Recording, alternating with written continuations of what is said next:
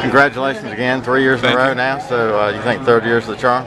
They're calling me Susan Lucci in the office, so we'll see. I think it's very good. It's very flattering, and I'm proud of it, and I think it's a strong reflection on our organization. I mean, that's clearly what it is, because I mean, if your team wasn't doing well at any particular level, whether it be your scouting or coaching or administration, you wouldn't be thought of like this. And the other part that's really special is that it's voted on by your peers, the other general managers, and they're the ones that know what we all are going through in our individual franchises and how good of a job a guy's doing. So I'm really proud of this. Appreciate it. Okay.